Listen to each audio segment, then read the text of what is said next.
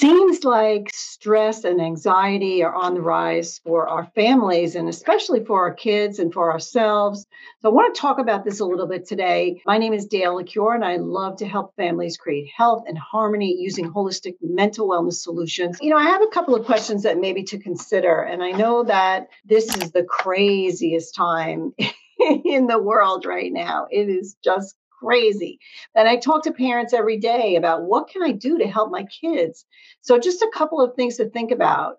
First of all, what are you doing to help yourself? Our kids are so in tune to the way we feel, especially little ones. Like if we are stressed, they feel that energy, even older ones and even teens. Like if we feel like things are out of control or everything's out of control, they get that feeling that things are out of control. So we are the foundation of the family, and how we feel is so critically important because that's going to trickle into the rest of the family. To help your child, first and foremost, is to help you to learn how to really stay calm, to feel like you have control over the situation that we can control, and let go of the things that we can't. Number one, take care of you. You are the foundation of the family.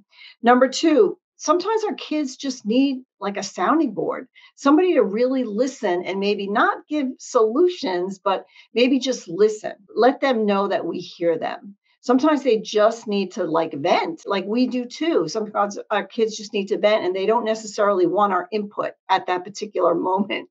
But then once they are heard, they know that we are listening, that we are sympathizing, that we are empathizing with them.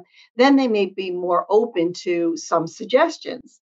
So, something that I have always known after raising five kids is the way that our kids feel physiologically is so critically important.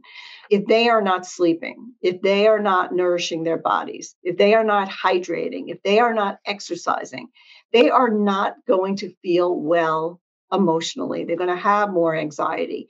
They're going to feel overwhelmed and not able to deal with all the stressors that come their way.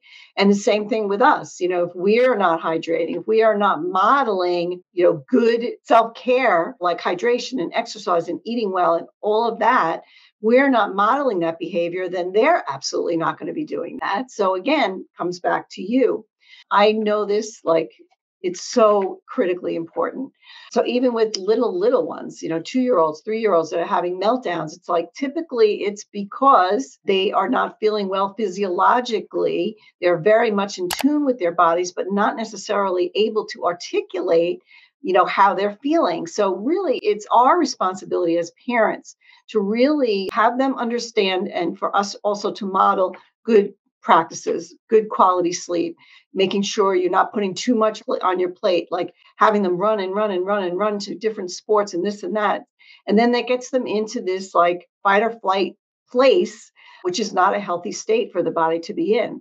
There are many different stories that I have in a group called Mental Wellness Warriors, and you'll see children that had severe anxiety.